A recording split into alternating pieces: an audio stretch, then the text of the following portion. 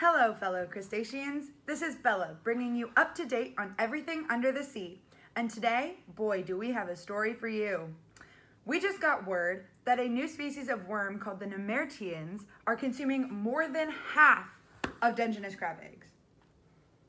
Yes, Bella, that is correct. They have devastated many clam beds off the coast of San Francisco. Nemertea are attacking your children during their egg stage.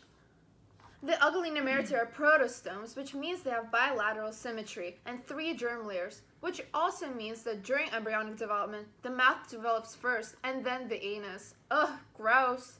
Stupid worms. All they do is stretch and contract their little bodies, drift through the water. Ugh. And it's so gross when they use their own mucus to drag themselves along the rocks. Maybe we should eat their children.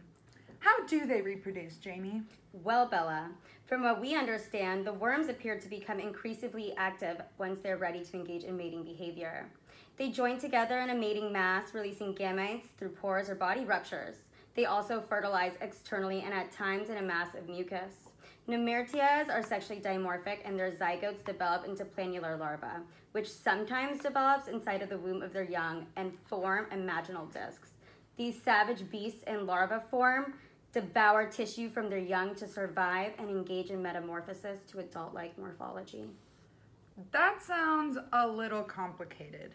Maybe we should start a counterattack. Yeah, that sounds like a good idea. I know where we can find them. They're usually found throughout all oceans, mainly in marine habitats.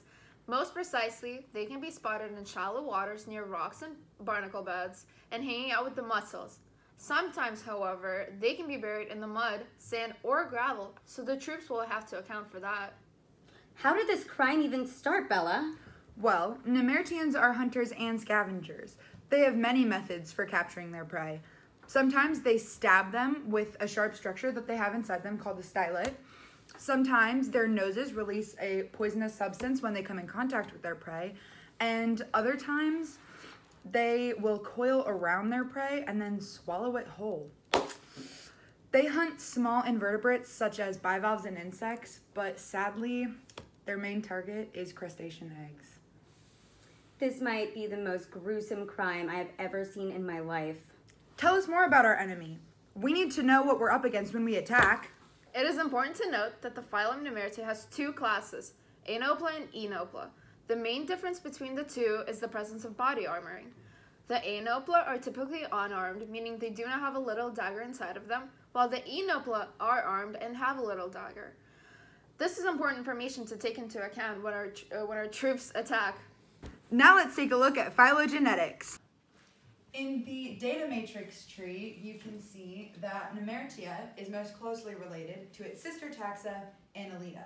It is also closely related to mollusca, arthropoda, and chordata. In the 16S DNA tree, you can see that Nemertea is closely related to arthropoda, mollusca, as well as Annelida. The outgroup for both trees is Porifera. However, the 16S DNA tree is probably more accurate considering it takes in account all of the DNA and RNA, whereas the data matrix was just something that we had observed through dissection. In this phylogenetic tree, based off of research done by Telford et al. 2015, Nemertea is most closely related to mollusca and Annelida. They are all sister taxa to each other and share the same common ancestor. These researchers used a multitude of different factors when creating this tree. They took what they already knew about animal phylogeny, DNA sequences, as well as morphology and molecular-based evidence. One scary fact we need to know before we attack, however, is that the largest species of ribomorph is Linnaeus longissimus, which can be found in the waters of the North Sea. Not only is it the largest Nemertean, but it may be the longest animal on planet Earth. Scary stuff. It is even longer than the blue whale, growing up to 30 meters or 98 feet. Wow. Well, thank you for listening to our broadcast. Now you know, fellow crustaceans, be safe out there. What's up? We would like to thank Dr. Gasparian, our TA Anna, Ash, and the LMU Biology Department.